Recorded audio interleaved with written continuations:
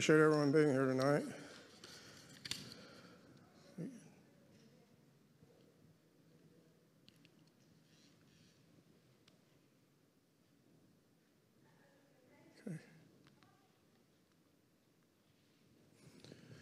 Okay, we're going to continue our study tonight on great doctrines of the Bible. In particular, we're going to be looking at God and sacrificial offerings. Is there anybody that doesn't have that book that was written by Brother Robert Wagner? If you raise your hand. Just one, two, three. All right, I'll talk to the elders. Yeah, I'll talk to the elders and see if there's any extra ones. So we know you want about 3 or 4 extra ones. So they may have some. I don't know where they're at. So the lesson series is based on that. The topics are good. My own personal style is I don't see a need to repeat everything that he has in his lesson when you have it at home and you can read. So I'm looking at it as kind of expounding on some additional thoughts or going into detail on some things that he talks about. But when you look at the introduction to the book, he talks about the intent of what he wrote about these great doctrines is so that people can better prepare themselves for the eternal afterlife. And then he notes that he didn't try to write everything there is to consider on these subjects. And of course, if you did that, then you'd have a book of thousands and thousands of pages. But the intent is to basically to kind of whet your appetite to go and do some more study and more investigation on these subjects. So hopefully that will happen in looking at these topics.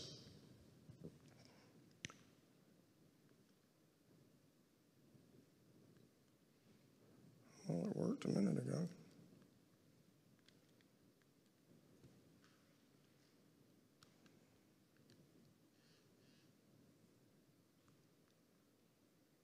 There we go. So the lessons we'll be looking at over the next 4 Wednesday nights are the following. God and sacrificial offerings, shadows of realities. Another way of expressing that you may be more familiar with is types and antitypes. Then looking at messianic prophecies and their fulfillment. And then the fourth one will be obedience of the faithful few. And that'll be over the next 4 weeks. The first 3 kind of overlap in some of the subjects that we'll be talking about today. So I'm going to try to kind of blend those 3 together, and you'll see how that'll work when we're talking about the study of sacrifices in the Bible. But all of these principles all these particular principles that are listed here are important, and we need to understand them in order to be able to live faithful Christian lives and better appreciate what God has done for us. Okay. So the first question is, well, why study this particular topic? What's the significance of sacrifices? And there may be a number of things we could talk about that is significant.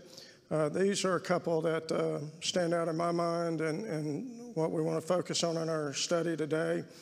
And maybe you haven't thought about it in these terms, but when you look at it, is that ever since Adam and Eve sinned, there's been a substitutionary sacrifice that's always been necessary as a part of God's balanced plan or his balanced system of justice and love. And this plan was a plan that he conceived before he even created man, because when he made man, he knew he was going to make him in his image. He knew he was going to give him free will, and if man has free will, then that means he's able to make the wrong choices as well as make the good choices. So it wasn't a surprise that he had to do that. But this substitutionary sacrifice required the shedding of blood. It required the death of the sacrifice. A second major thought here is why study this is, if we think about it, that substitutionary sacrifice has always been a part of acceptable worship to God. And that's going all the way back to Adam and Eve. That sacrifice has always been involved somehow in the worship of God. And it's still involved in the worship of God today, because when we partake of the Lord's Supper, we're remembering the sacrifice that Christ made on the cross for our sins. And so hopefully this study will help us to better appreciate that sacrifice and give more significance than maybe it already has to our observance of the Lord's Supper. Because the sacrifice being included in the worship, it reminds men of their sins and the need for God to have interposed his life and the life of Christ in order to meet the demand of justice. So we'll talk about that some more in a few minutes. But it's important to realize this, that, this just wasn't something that God dreamed up, that it was part of his character that required these different things to have to take place in the way that they did.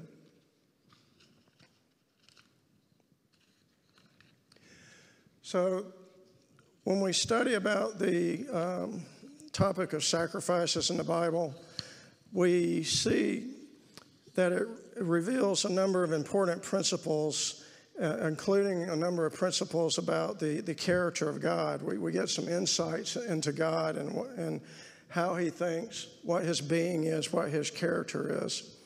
So we see that before Christ died on the cross, that men had to, in obeying the commandments of God, they had to offer animals as a substitute sacrifice to suffer physical death for their own sins. And so that resulted in the frequent killing of animals, because the death of one animal wasn't applied to a multitude of sins. It was, you sinned, you committed a sin, you had to offer a sin offering. And so there was a constant killing of animals.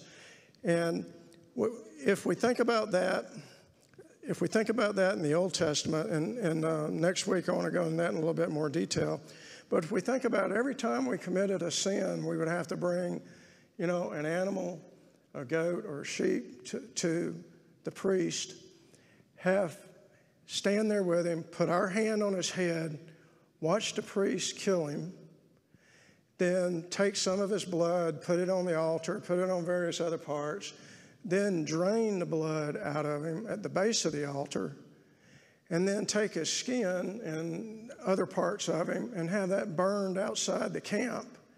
If we saw that over and over and over and over again, we would kind of get the idea, that, sin is very costly, because just from an animal life standpoint, and I know animal life is not at all comparable to human life, but just from an animal life perspective, think of how many animals had to die over the course of my life, and think of how personal that is, standing right there watching the priest kill him, knowing that this was something that God required for me to have my sins forgiven. I wonder if we don't lose sight of that, if we don't lose that significance by the Lord's Supper when we partake of that, because that's what we really need to think about when we take of the Lord's Supper, is that Christ died one time because he was a sinless human being, so he was the only perfect sacrifice for us. Animals are not capable of committing sin, so if they die, it's not like it's a kind for kind, type of replacement. They're not capable of committing sin, so their blood isn't equivalent to our blood. But do we ever think about that every time we go to God in prayer and ask him for the forgiveness of sins, the one and only way that it's possible for God to forgive us of those sins is because Christ has died on the cross. So every single time we beg God to forgive us of our wrongdoings, we need to think about, well, this is only possible for me to ask God this because Christ has already paid the penalty for my sins. He's already provided the perfect sacrifice. And so that's what we're supposed to think about when we partake of the Lord's Supper every first day of the week. Those are the things we're supposed to think about. And if we think about that, if we truly let it sit in, then it will have the effect that God wants it to have on us, is that it should change our life. It should change the way we behave if we really think about that. And so that's something significant there for us to think about. So before Christ died, there was probably millions and millions of animals that had to die over the course of that period of time as a substitute sacrifice for people. But at the cross, God provided the sacrifice for us one time for the sins of all men, for the sins of men that lived before the cross, the sins of the men that lived during the time of the cross, and for the sins of all men that have lived ever since the cross. That sacrifice was for all. And it's significant when we think about that, and we'll talk about that a little bit more but as we get into the lesson. But under the sacrifices before Christ, remember we said, the person had to bring the sacrifice. A priest was involved, at least under the Old Testament covenant. We're not given all the details of how things transpired under the patriarchal age, but certainly there was sacrifices for sin. But this was human beings offering sacrifices that could never take away sin. When Christ came, it's God now being the priest. It's God now offering the sacrifice. It's God being the sacrifice for our sins. And so, while there's similarities, there's some significant differences. And what we need to be impressed with is that the reason all of this transpired is because the sacrifices were necessary for God to be able to implement his balanced system of justice and love. Because justice requires that when a sin is committed, that sin is punished. And we know that when Adam and Eve were in the garden, they were told that, if they ate of the tree of knowledge of good and evil, that if they ate of that, they would die. Talking about physical death. So physical death is the penalty for sin. And yet, if Adam and Eve had physically died at the moment that they sinned, then we wouldn't be here. There wouldn't be any other human beings beyond that. And God knew they were going to sin. So he already planned before the creation of man that he would have a way in which he could satisfy this need for justice, because he couldn't just ignore it. He couldn't just say, forget about it, which is what we see a lot in our time, where we see people commit crimes, and then depending on who they are or where they're at, what city they're in, or what different kinds of circumstances, we see a lot of injustice done where people get off for crimes. But God is not that way. God cannot be truly God if he was biased in his judgment and his justice. So he had to satisfy justice by having a penalty paid for sins, but at the same time, being a God of love, being a God of mercy, he doesn't want all men to be lost forever. And so he had to have a system whereby both of those key aspects of his character could be satisfied: justice and love and mercy. And he did that himself. He did that through Christ, being the perfect sacrifice for our sins. So he's saying human beings could never pay this price, because if they crucified me, it would be because I've committed my own sins. So I can't pay the penalty for your sins. And if you were crucified, you couldn't pay the penalty for my sins, because you would be dying for your own sins. But it was only Christ who committed those sins, who lived as a human being on earth. That was the only possible sacrifice that will fulfill the need for justice, and at the same time allow God to be loving and just and be able to and merciful, to be able to save people from their sins. So it's really significant. It's really sophisticated when you think about it. It's really something that no human being could have dreamed up themselves. So the whole scheme of redemption of man points to God as its originator. And so that's some significant things that we need to think about. And because all men have sinned, as we see in the verses that are listed there, everyone has a need for having their sins forgiven. Now, when we contrast that to the systems of religion that men have conjured up, and you look at the religions that were around during the time before Christ, if you look at the religions that were around during the time of the Old Testament and so forth, they had sacrifices in their religion. And that's a whole subject in itself, and it's something I'd like to dive into personally, but we don't have the time to do it. And I didn't prepare for that, but it's something to think about, is that when you look at the false religions that men develop, there's a key idea oftentimes that key idea originated in the true religion of God, and then they've taken that idea and they've perverted it, they've corrupted it. And so you can see that in the idea of sacrifice. It's that no human being would have dreamed this up on their own, that this is what we need to do in order to be pleasing to God.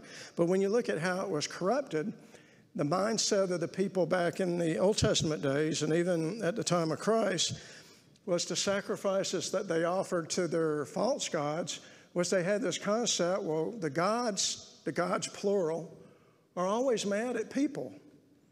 And so we got to do something to appease them. We got to do something to get them on our good side.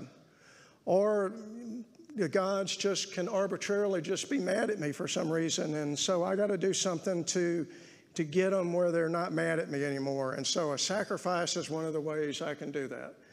And so we contrast with that with the idea that we already talked about how the sacrifices that God prepared for us is, it wasn't us doing something to say, hey, look at God, for us to say, for God, look at us, see what we're doing, don't be mad at us anymore. It wasn't something we did, because we can never do that. But it was something that God did on behalf of the creatures that he created in his own image.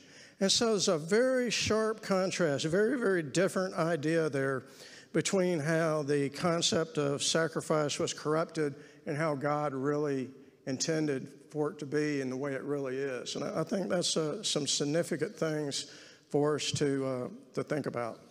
So we'll pause here for a minute and see if anybody's got any questions or comments. If you got anything to say, talk real loud, because I'm not that great at hearing. Yes. Hold on, I got to get closer where I can hear you. I'm sorry. This is a little bit on a tangent, but on the way here, literally, on the way to church tonight, my son goes to me. He goes, if Jewish people don't believe in the New Testament, do they still do animal sacrifices? No, they don't. I don't know why. I don't know why. I have no idea. Right. I have no idea. I don't know why, other than somehow they have justified it in their mind that they don't need to do that anymore, or maybe it's just... Well, a lot of that, though, centered around the temple worship. So, right. So the sacrifices were done at the temple. Of course, the temple was destroyed in AD 70. Right, and they can't do that. So I think that's where a lot of that ended with the sacrifice, because they did not sacrifice at the synagogues. The worship was completely different in a synagogue compared to the temple. Right. Okay. I'm sorry? The Jews today still observe their feasts, don't they, in their temple? So why couldn't you do the sacrifice? Except for the fact that in the United States, I don't think there would be some legal ramifications, I suppose, for killing a public church. Yeah, I don't know. But it is significant, isn't it, that in 2,000 years, with all the opportunities that could have been there, they've never rebuilt the temple. And yet, after 70 years of Babylonian captivity, God allowed them to rebuild a temple then, although it wasn't nearly as grand as what it was before the destruction of Jerusalem. So it's telling us that, that this system of religion is no longer the accepted religion that how God wants us to worship him today. Right?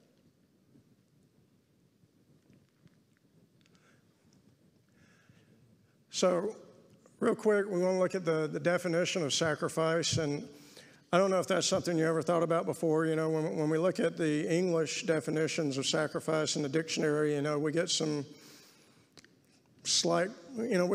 different definitions of it that don't seem to focus so much on death as much as the words that are used in the Bible do. Because when you look at the Hebrew words that are used, when you look at the noun and the verbs that are used that are translated as sacrifice, it means to kill. Okay, and it's killing. It's talking about killing of the animals that were killed for sacrifice. And then when you look at the Greek words that are used in the New Testament that's translated as sacrifice, a similar meaning. It comes from the killing, either figuratively or literally. It's talking about killing something, either the thing that has been killed as to sacrifice, or the action or the act of killing something. So the word itself is focused on what we've already talked about, is the killing of life as a substitute for the life of someone else whose life is being spared because of this sacrifice.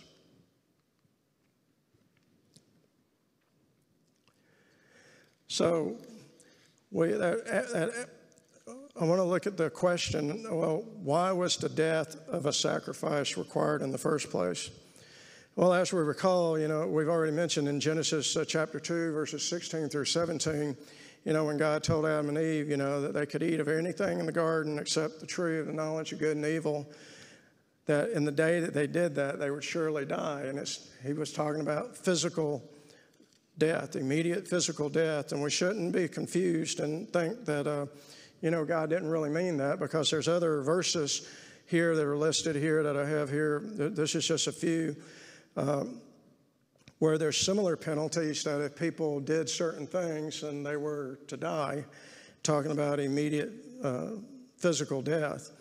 Of course, in Romans chapter 6, verse 23, it talks about the wages of sin is death.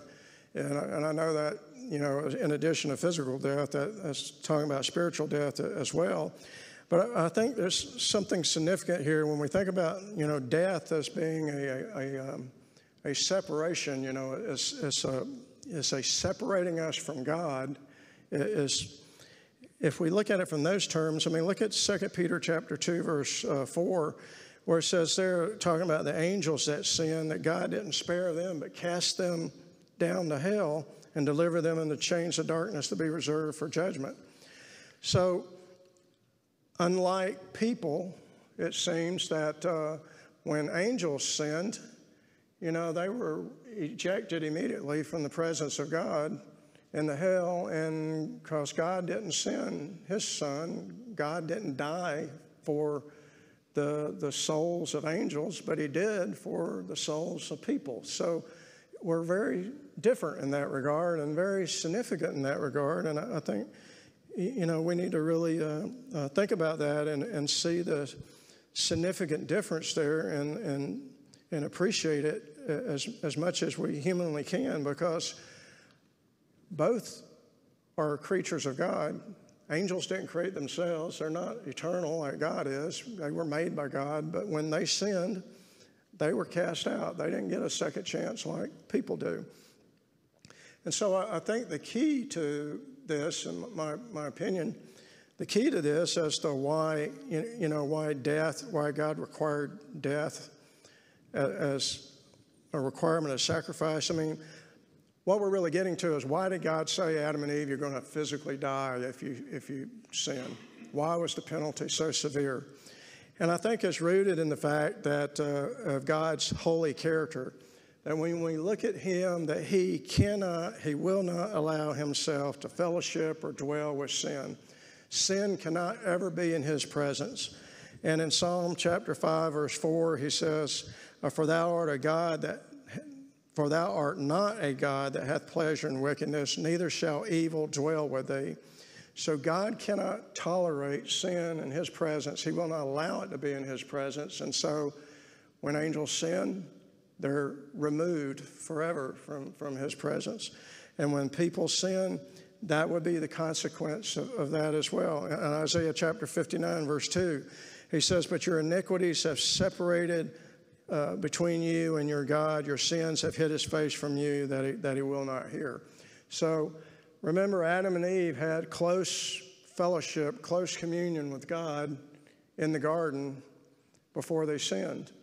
And then after they sinned, even though God provided, he interposed his sacrifice for them so that they wouldn't physically die at that moment, he nonetheless drove them out of the garden, and they didn't have that fellowship that they had before. But God wants to be able to restore that fellowship with people, and so that's why he has the the scheme of redemption that he had. Again, God's holy nature, his holy character, will not allow him also to be unjust. So God can't just blow off sin. He can't just see people when they do wrong, just say, well, forget about it, and don't worry about it. That's not in his nature to do that. Psalm 89, verse 14 says, justice and judgment are the habitation of thy throne. In Exodus 23, verse 7, he says, I will not justify the wicked, meaning he's not going to let them off the hook. We know, of course, that if people repent and come to him, that he will forgive them. He goes on to say, well, in Numbers 14, verse 18, similar thoughts, he will by no means clear the guilty. Nahum 1, verse 3, he will not at all acquit the wicked. So God is not going to ignore sin. Sin demands punishment, and that's part of his nature. Pages are sticking together. Okay.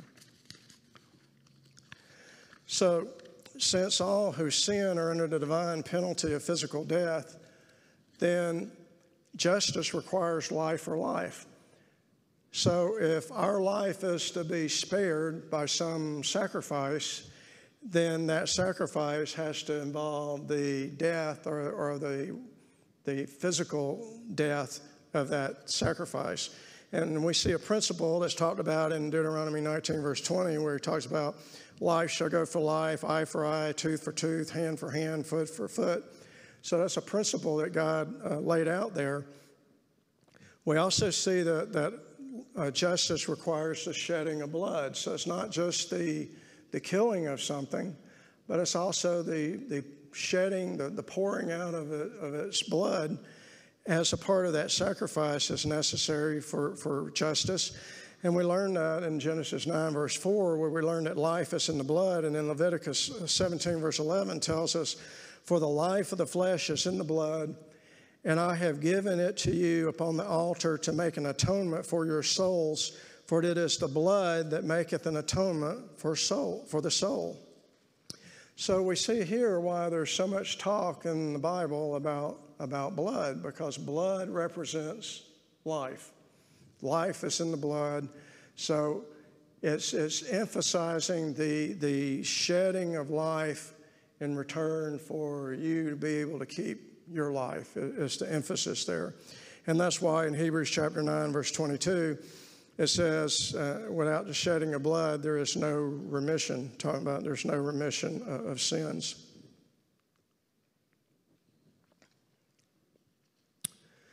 So that brings us to the last question that we want to look at tonight is, when was the first sacrifice made for sin?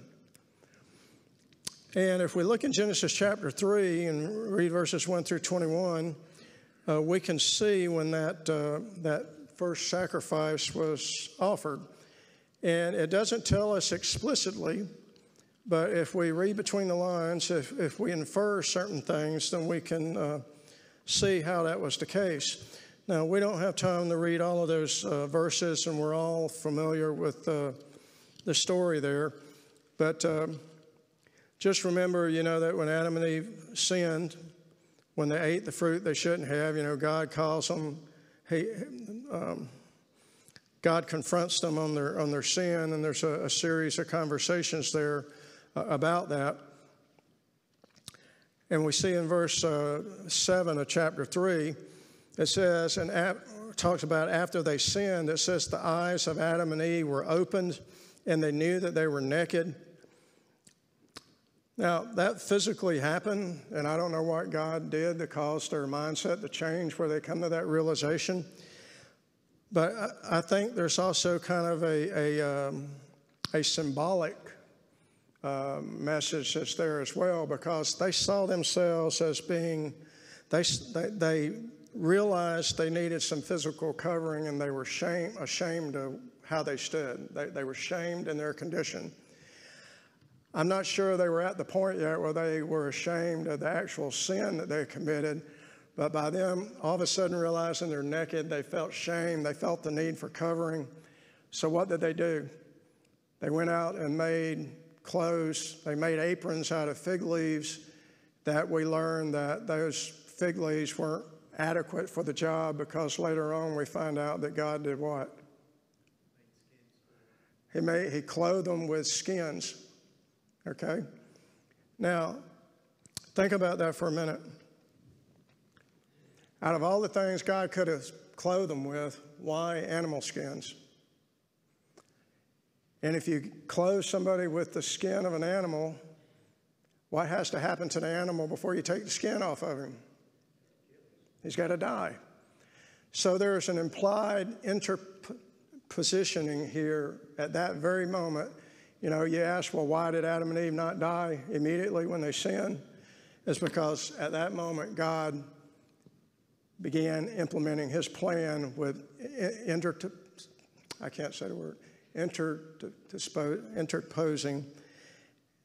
an animal for their life as a symbol of Christ, who would be the ultimate sacrifice, who would be interposed for our life. So it's life for life. In order for you to continue to live, in order for me to be just, this animal's got to die. And that's implied by the animal skins. And I think it's very significant when you look at these verses. You know, in Psalm chapter 32, verse 1, it says, "Blessed is he whose transgression is forgiven, whose sin is covered." In Psalm 85, verse 2, it talks about God as forgiving his sins, forgiving the sins of the people, as covering their sin. In 1 Peter 4, verse 8, it talks about love will cover a multitude of sins, meaning that if we love people, we will do what James says to do in James chapter 5, verse 20. We'll try to convert them away from the error of their way. We'll try to turn them away from that error of the way. And so doing, what will we do? We'll cover their sins. We'll hide a multitude of sins. So covering sins is a way of saying God has forgiven those sins. So in my opinion, when we look at God covering, when God is clothing Adam and Eve, it's kind of a twofold message there. Yes, he's saying the clothes you made physically were not adequate to provide decent coverage for you. So yeah, I'm making you physical coverings that are modest. But the other part of it is I'm providing a cover for your sins, because the animals I had to kill to provide these skins, these clothes of skin for you, are the substitute, or a substitute for you forfeiting your life. And so I think it's very significant when we think about that. So from the very beginning of man sinning is when sacrifices came into play. And we'll stop here and think about that for a minute and see if you got any questions or comments you want to make. I think that's a significant point, or significant points to think about.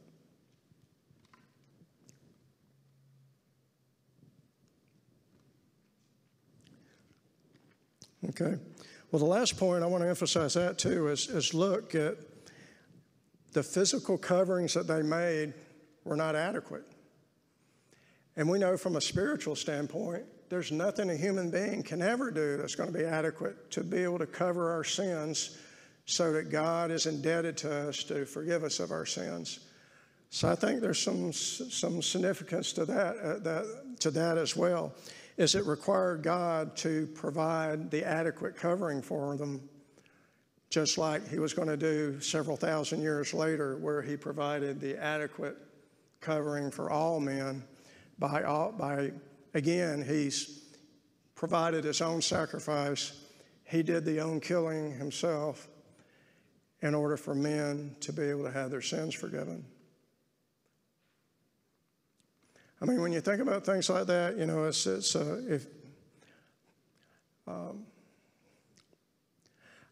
I want to say if you're a deep thinker, but I don't want to imply that you're not a deep thinker. So I don't know a different way of saying that. So don't think I'm trying to insult you. But I'm just saying these are really deep thoughts if you think about it, you know. And so you can dive as deep as you want to in God's Word, and you never can get to the bottom of it, because his Word is just so much deeper than what we're humanly capable of absorbing everything. And so that's really something that's there. It's really significant.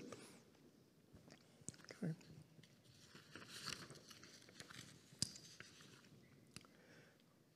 So when we think about this, we're going to talk about this more later.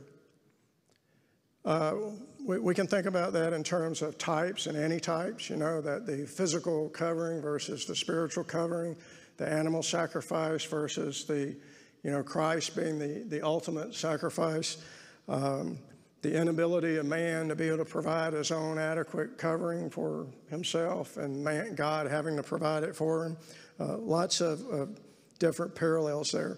And then we look at verse 15 of Genesis chapter 15, or Genesis chapter 3, which we skipped over. But let's spend we got 11 minutes, so let's spend a few minutes looking at that. And this is dealing into, obviously, the subject of messianic prophecy. But it says, "And I will put enmity between thee and the woman, and between thy seed and her seed, and it shall bruise thy head, and thou shalt bruise his heel." So you could spend a lot of time on this and still wouldn't be able to get all of the information that we could get out of it. But a couple of years ago, we studied this on Sunday morning.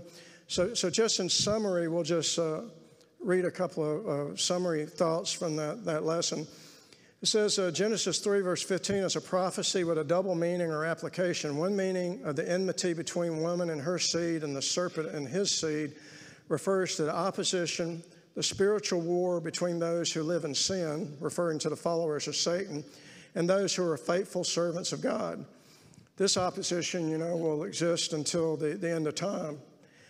A second meaning of the prophecy refers to a conflict between Christ and Satan. So as in the literal case of a snake and a human, the snake crawling on the ground is only able to strike at the heel and not the head. The human being more powerful and larger, can step on the snake's head. The serpent will try to triumph over deity, but will only be able to bruise the heel of Christ through his suffering, crucifixion, and death. Christ, being God in the flesh, bruised the head of the serpent by being the blood sacrificed to reconcile all men back to God who accept his conditions of reconciliation. Christ was the first to conquer death by his resurrection and free those from the power of sin. And so a third thought that's also we get from here is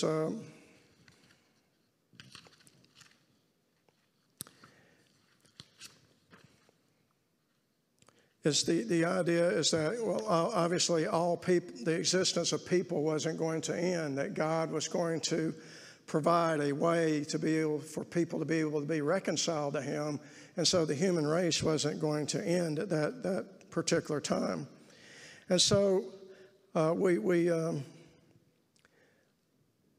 see that being discussed or being implied in these particular verses. And like I said, we could spend a whole lot more time talking about that. But we also see in Genesis chapter 3 that in order for God to cover a person's sin, that they must have the right attitude. They must repent and accept God's condition for repentance. Because as we learn in James chapter 5, verse 20, and of course there's other verses we could look at that discuss the same principle, is that the sinner must turn, or the sinner must convert from his sinful way and come to God in order for his sins to be hidden or to have his sins covered. We see that also in Psalm 51, verses 16 through 17, where it says, "For thou desirest not sacrifice, else I would give it. Thou delightest not in burnt offering. The sacrifices of God are a broken spirit, a broken and contrite heart, O God, thou wilt not despise." So again, these verses are not saying, that God doesn't require sacrifice for sin, to have people's sins forgiven. But what he's saying is that there's more to it than that. It's not just you can bring a sacrifice to me and still have the same attitudes you have about the wrongs that you've done, and there's no repentance on your part. If you do that, you're just going to be killing an animal. Just like, when we're immersed for the remission of our sins. If we don't come repentant to God, then all we did is got wet. It's no different than diving in a swimming pool or diving into the ocean. We got wet, but there's no significance to it because we didn't have the right attitude about it. We didn't have the penitent heart. We didn't have the broken and contrite spirit that David talks about here in Psalm 51. And so we ask, well, did Adam and Eve have a broken and contrite heart? Is there any indication that they changed? Well, when we look at Genesis chapter 3 and do some more digging, we'll note that in verse 20, it says, and Adam called his wife's name Eve because she was the mother of all living. Note that God gives us that information before he tells us that he clothed them with coats of skins. My opinion is, I think that's significant. By Adam saying that Eve is the mother of all living, he gives her that name. What does that imply? What does that suggest about Adam's mindset? Remember, God had just given Adam a prophecy about Christ. He didn't give him a lot of details, but he gave him some. And he told him about, the seed of woman coming, and the seed of woman was going to bruise the head of Satan. So with that limited amount of information, there's not a whole lot we can tell from it, but we know that more information was given later on as God revealed more information. But do we not see in Adam saying that I'm going to call my wife Eve because she's going to be the mother of all living? God just told him that there was going to be a seed of woman that was going to do this. Now, if Adam didn't believe God, why would he have said that? Why would he have called his wife Eve the mother of all the living? Didn't it imply that, one, I understand that the human race is going to continue on for some period of time until this seed comes along that God promised would come through a woman. Doesn't it imply that? Huh? He believed God. He believed to the degree that he was able to with the information that he was given, he believed God. Right. And then we see a similar thing. We see a similar acceptance of God in Genesis chapter 4, verse 1, where Adam and Eve, they have Cain, and Eve gives God all the credit, where he says, I've gotten a man from the Lord. Okay, well, in order for Eve to be the mother of all living, she had to have some babies, did she not? So by her crediting God for this son that she's got, she's giving God the credit for that. To the degree that I'm capable of understanding from the information that you've given me, I've accepted this promise also. And I think that's significant because he brings that out before he talks about him clothing them with skins. Yes? Well, and Adam and Eve, the story continues where they beget the family and the lineage of Christ as time goes on. Had they not repented, the story would be different.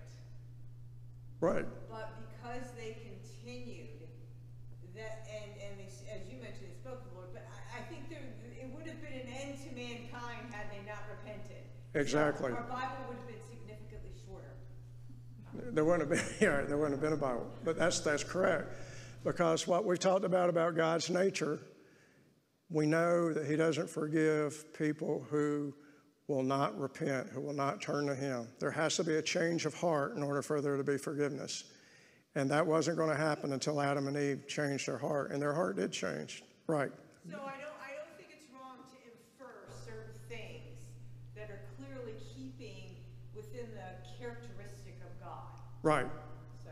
Right. Otherwise, we couldn't infer that. If it wasn't consistent with God's characteristics, then we'd have to conclude our inference is wrong. Right. Agreed.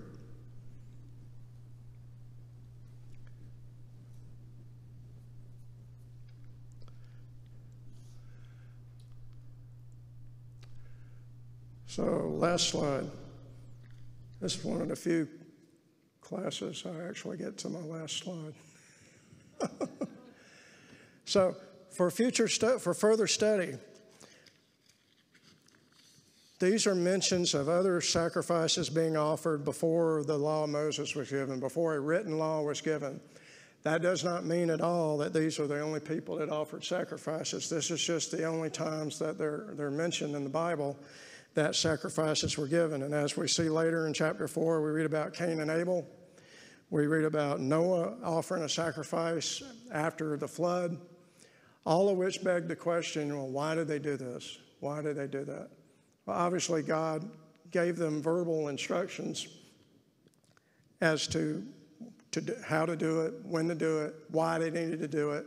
We just don't have that all recorded. And so I differ a little bit from the comment that the author makes in his book, where he kind of infers, well, sacrifices, it doesn't seem like they were that commonplace before the giving of the law. And I would just emphasize, and I know that's maybe a common mistake that a lot of people make, but we have to think about there's a lot of time that elapsed from the creation until the giving of the law of Moses, and God doesn't give us all the details on that. He gives us very little details on it. And so just because God chose not to give us a lot of details about something doesn't mean that wasn't the case, because we're not told in the Old Testament that Abel was a prophet. But in Luke tells us in the New Testament, he infers that Abel was a prophet, because he talks about, the prophets being killed, beginning from Abel up to the name of Zechariah, I believe it was. So he lists him among the prophets. We don't know that Enoch was a prophet until we read about Jude, and he tells us that Enoch was a prophet. So there were always spokesmen for God during this time, even though there wasn't a written law at this time. There was obviously an unwritten law. Otherwise, God couldn't have held people responsible for doing what's right and for not doing those things that are wrong. So I say all that to say that I think we've established when the first sacrifice was, and we've established that there was going to be a constant need for sacrifices until Christ came along. And even then, there's still a need for sacrifice. It's just there's not a constant need for animal sacrifices like there was before Christ. So we'll stop there. Next week, we'll talk about the subject of types and antitypes, and we're going to weave into that some more discussion about the different types of offerings by trying to get into the Old Testament law, where it gives more details about the sacrifices. So